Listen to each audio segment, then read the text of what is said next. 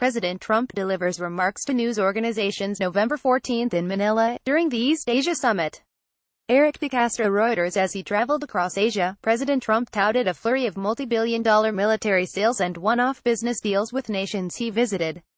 Upon his return to the White House this week, he is pledging to unveil more, boasting that his handiwork is far bigger than anything you know. But the 12-day trip also underscored how little progress Trump has made on a far more sweeping pledge central to his America First vision, replacing multilateral trade agreements, which he has long railed against but every U.S. president since Harry S. Truman has embraced, with only on when deals more fair to the United States.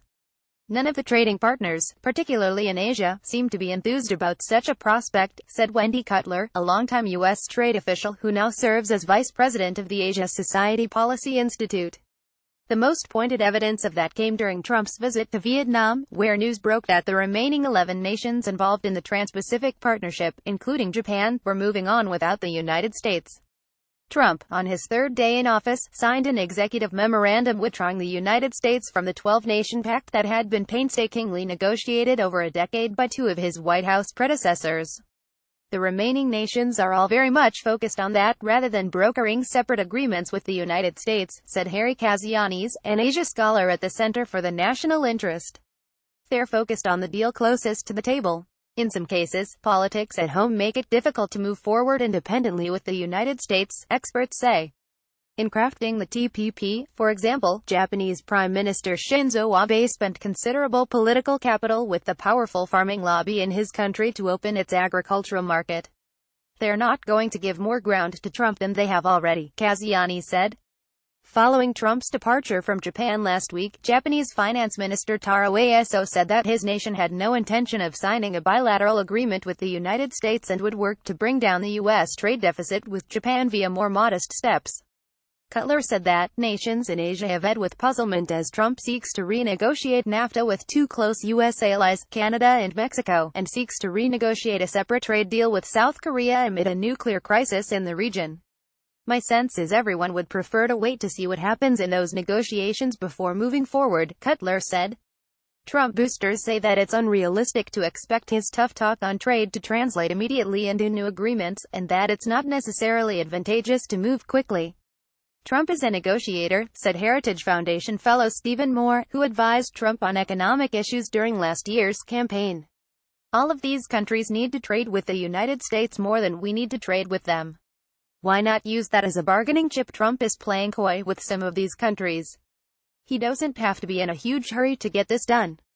As he prepared to return home, Trump took to Twitter to make the case that his meetings with Asian leaders marked a start towards more trade deals, unlike the horror shows from past administrations. After my tour of Asia, all countries dealing with us on trade know that the rules have changed, Trump tweeted Monday. The United States has to be treated fairly and in a reciprocal fashion. The massive trade deficits must go down quickly on the trip. Trump's announcements were plentiful but limited to military sales and individual business deals rather than larger trading frameworks.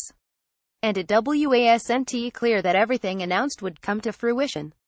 In China, for example, the largest project unveiled was a plan by China Energy Investment Corp. To invest $83.7 billion in power generation, chemical manufacturing and underground storage of natural gas liquids and derivatives in West Virginia. But the two sides signed only a memorandum of understanding, not a contract, and the eye-popping figure covers a 20-year period, the state said. One of the notable aspects of this trip is the paucity of outcomes it produced, said Ryan Haas, an Asia expert on the National Security Council staff in the Obama administration who is now at the Brookings Institution. It appears Donald Trump invested a lot of energy into developing good chemistry with other leaders, but we haven't yet seen that translate into good outcomes for U.S. citizens.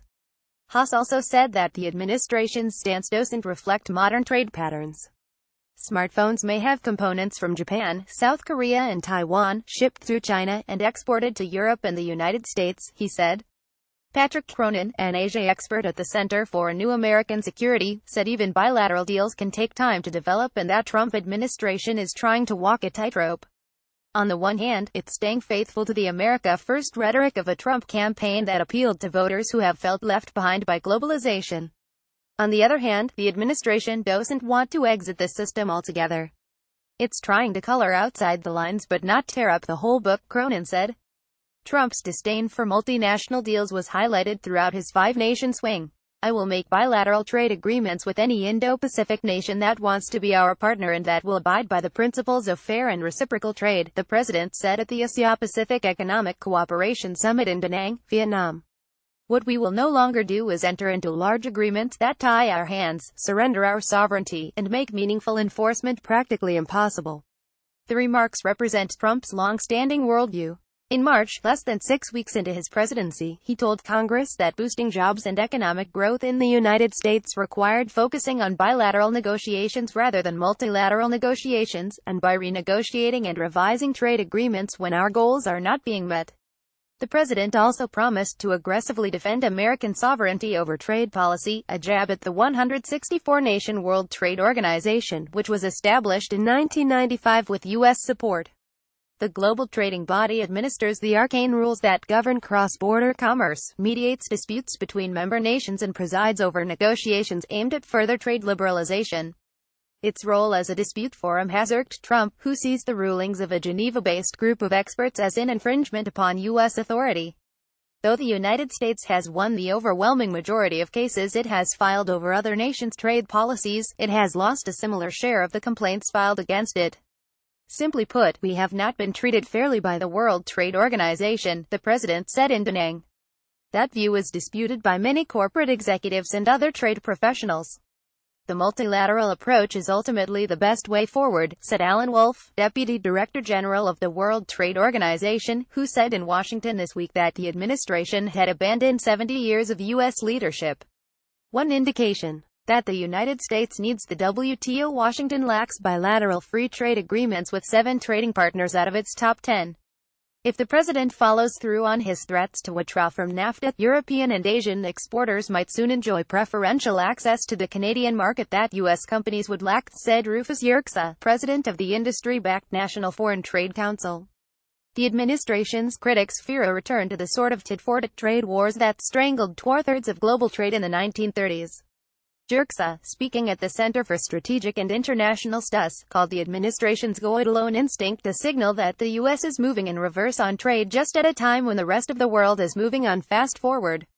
The president's populist stance has opened an unusual gap between a Republican White House and the business community.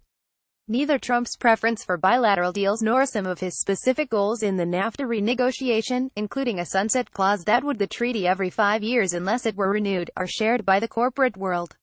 What's the endgame here if we do undermine the WTO, if we do call into question the rules-based trading system? What's the better system? Sarah Thorne, Senior Director for Government Relations at Walmart, asked at the CSIS earlier this week. As it turns away from multilateral arrangements, the administration may be preparing to impose punitive unilateral trade measures.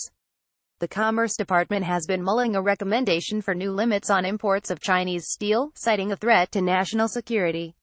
And in August, Trump ordered his trade representative to open an investigation of China's alleged widespread theft of U.S. intellectual property, which could ultimately lead to U.S. tariffs on Chinese goods. "We are in the midst of a transition from a strategy based on consultation and dialogue with the Chinese to one based on unilateral pressure," said Scott Kennedy, an expert on the Chinese economy for the CSIS.